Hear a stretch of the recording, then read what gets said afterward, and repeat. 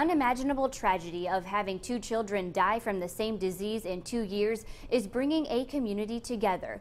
Kendra Julian graduated from McCutcheon High School but is on a mission to help a Central Catholic high school family. News 18's Kelly Roberts reports on the benefit to support the Mackey family. Kendra Julian wants to give the Mackey family a day they can look forward to. For more than 2 years, the Mackeys have spent a lot of their time in the hospital as 2 of their 3 children, Claire and Patrick, fought leukemia.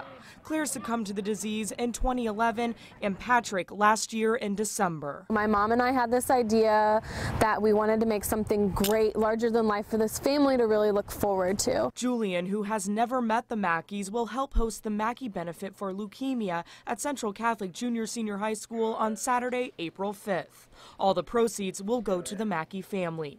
Even though Julian has never met Joe and Tammy Mackey and their surviving son Connor, she says their story is something you can't ignore. My mom several years ago gave a benefit for my best friend who died of cancer.